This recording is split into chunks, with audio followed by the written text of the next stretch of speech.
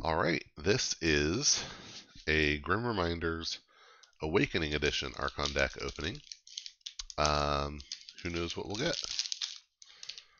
Well, it'll be an Awakening deck. I haven't seen the treatment for this in person yet, so I'm excited to see what it looks like. This little tab doesn't actually peel as easily as I think it ought to.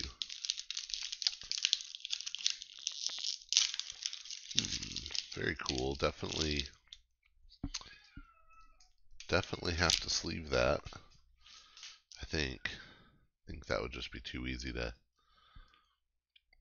have kind of marked. All right. Interesting. The hmm. Oh yeah, my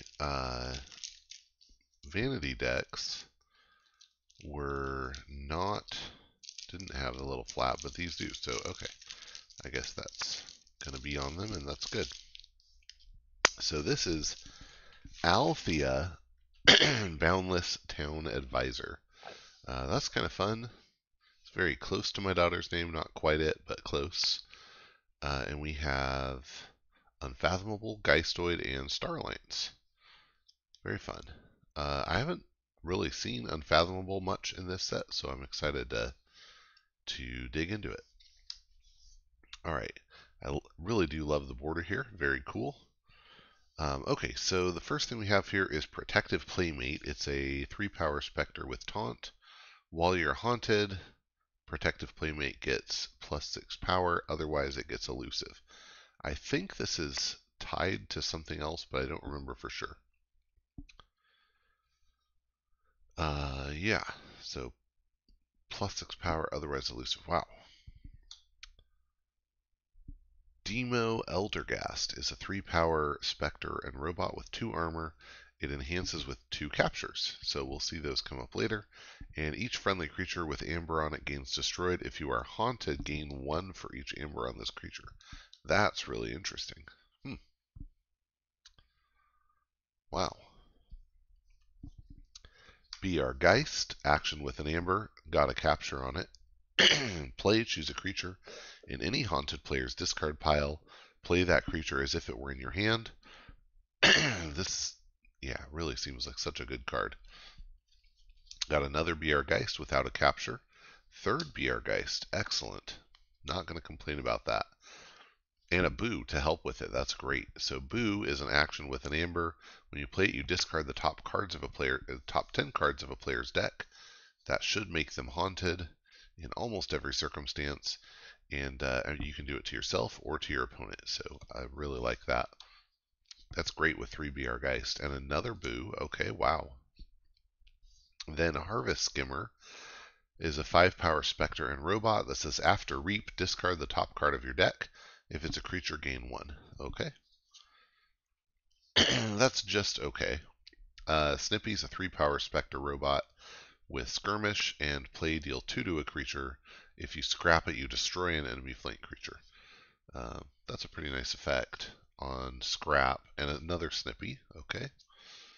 Then we have Touchstone. This is a 4-power Spectre with After Reap. If you're haunted, draw 2 cards. Otherwise, discard the top 2 cards of your deck. And this got a discard icon on it. I really like Touchstone. It seems really good.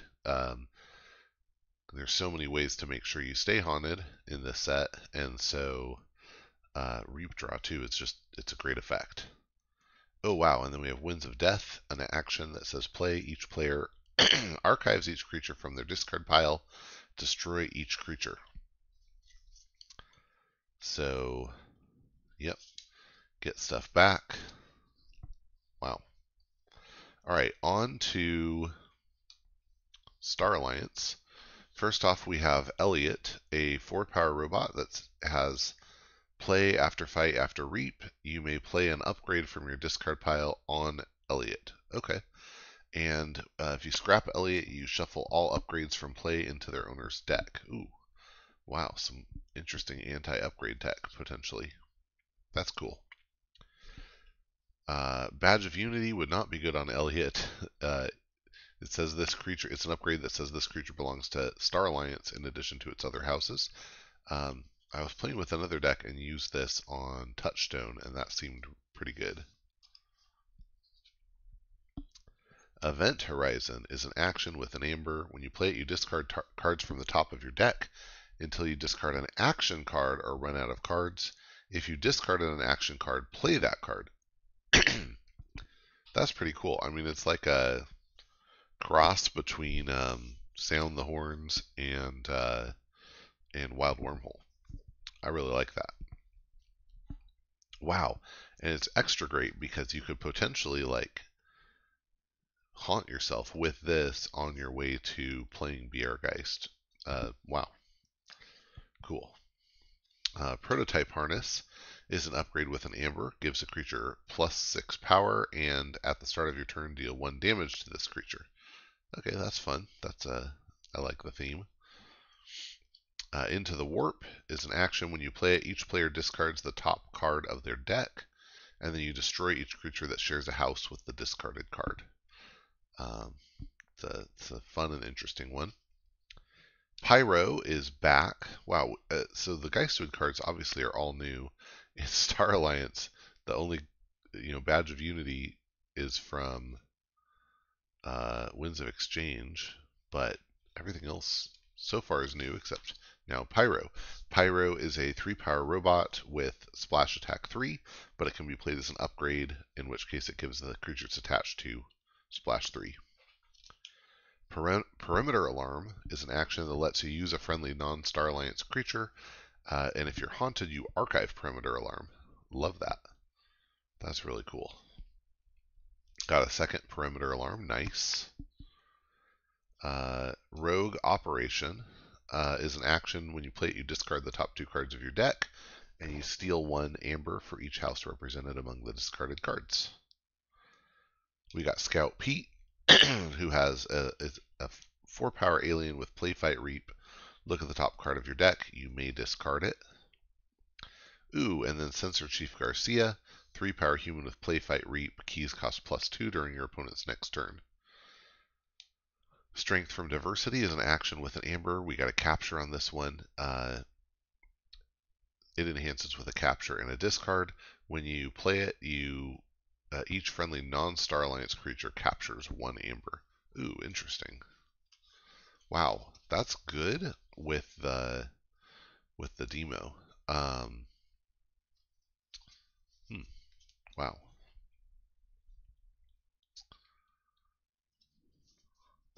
Love it.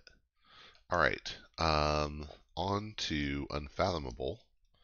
Killigog's Trench, back from Winds of Exchange. It's an artifact and location. It says at the end of your turn, you place a depth counter on Killigog's Trench, then destroy each creature with power equal to the number of depth counters on Killigog's Trench. That's a fun one. Oh, Omnipus. Okay, interesting. Omnipus is an 8-power beast who can't fight. When you play it, you discard the top 8 cards of your deck, and then you play each Tentaclid from your discard pile.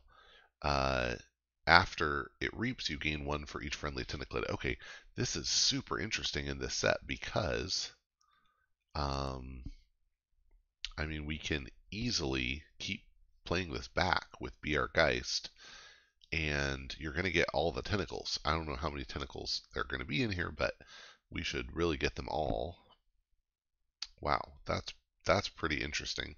And then you can almost certainly use this on your Star Alliance turns as well with Perimeter Alarms and maybe even get the Badge of Unity on it. Wow, that's cool. Then we have Gatewatcher, a 4-power Aquan with Taunt, and destroyed if your opponent is haunted. Destroy each enemy flank creature. That's very nice. Stir Crazy is an action with an amber. When you play it, each ready creature captures 1 from its opponent. More capture to go with the demo. Love it. Thought Swim is an upgrade with an amber. It gives the creature, while your opponent is haunted, this creature can't be dealt damage. That's pretty cool. Beam of Forgetting is an action with an amber. It enhances with a capture and a discard, and when you play it, you reveal a random card from your opponent's hand and put it on the bottom of their deck. Nice. Kokiri Germinator got a capture and a discard icon. Is a 5-power Aquan. After it's played or reaps, you put a card from a player's discard pile on the bottom of their deck. That's really cool because you could use this to benefit yourself, certainly, but you could also use it to clog your opponent's deck. So either way, good options there. Probably in high level play, if you were to use this, you're going to get something from your own discard because your opponent probably doesn't have a lot of bad cards, but still really interesting. Tendrils from Beyond is an action with an amber. When you play it, you choose a creature. If that creature's controller is haunted, return that creature and each of its neighbors to their owner's hand. Otherwise, return that creature to its owner's hand. So it's 1, but 2 more if they're haunted, or the neighbors if they're haunted. Yeah. And then Trawler is a 4-power Aquan. This one got a capture icon, and it has play. If you are haunted, capture all your opponent's amber. Wow.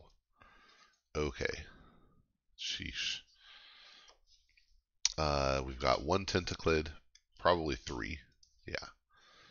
Okay. Wow. That's pretty cool. So, we've got 1, 2, 3, 4, 5, 6, 7,